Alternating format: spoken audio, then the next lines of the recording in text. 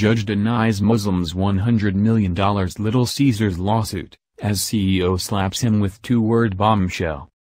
Just before Ramadan, a man decided to sue Little Caesars Pizza for $100 million after he ordered whole pepperoni but received regular pork pepperoni instead. Recently, the plaintiff was outraged when the judge dropped his lawsuit, but nothing could prepare him for the restaurant CEO's next two words. As the Muslim population grows in the West, so do their incessant demands. As the tiny minority, they begin by suing for minor Sharia accommodations such as footbaths, prayer rooms, and halal options. Of course, each fulfilled requirement only leads to further demands as many business owners discover. If these ultimatums aren't met, threats, accusations of discrimination, and legal action are sure to follow. Fortunately, one judge recognized just how ridiculous a lawsuit of this kind is and has not only dropped the case but will allow the defense to become the offense. The Detroit Free Press reports that after Dearborn resident Mohammed Batsi demanded $100 million from Little Caesars Pizza for serving him non-whole pepperoni, a Michigan judge not only tossed his outrageously offensive claim on September 21 but has agreed to hear a counter-lawsuit filed by Little Caesars against Batsi for frivolous actions. According to an email sent by Michael Huguet, an attorney representing the pizza company, Wayne County Circuit Court Judge Susan Hubbard has granted the chain a dismissal and will now hear their counterclaim to protect the company against future frivolous lawsuits. In short, the restaurant is taking measures to protect itself from being sued by any Muslims who plan to target them for whole mistakes.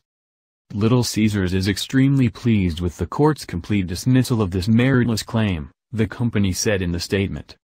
Additionally, Little Caesars' Dearborn location recently removed signs suggesting it sells whole pepperoni and informed inquisitive customers that they are no longer selling the Islamic option, USA Today reports.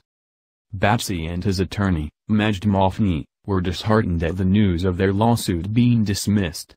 Batsi will not only leave the court empty-handed but could be forced to pay the company's court costs if the Little Caesars requests such an action from the judge.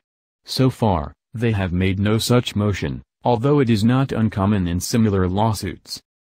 Batsi maintains that he was deliberately served pork and that the company is guilty of negligence. He plans to file an appeal, alleging that Judge Hubbard made a judicial error by not allowing the complaint to be amended a third time after they repeatedly failed to prove that there was a cause of action. "It's really upsetting," Mafni said. "My clients want the public to know. Especially during Ramadan, it would be a travesty if Muslims in Dearborn bought pizza from Little Caesars and discovered they were eating pork." He added that for a Muslim, consuming pork is one of the worst sins you can do. Suspiciously, Mafni is spearheading another identical lawsuit against the company, representing a man with the same surname as his previous client. The case was filed by plaintiffs Ali Batsi and Michelle Mead, who also claim to have been served pork after ordering pepperoni. On September 22, one day after the initial case was dismissed, Judge Hubbard strangely denied Little Caesars' motion for a summary disposition, meaning that she will allow the plaintiffs to present their case. The victory is that if conceded that they've been defrauding the community for a number of years, that they've removed the whole sign, and they removed the pepperoni from their stores, Mafni said.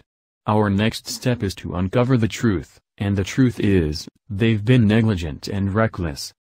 Disturbingly, Mafni uses loaded words when describing the case, calling Muslims eating pork a travesty.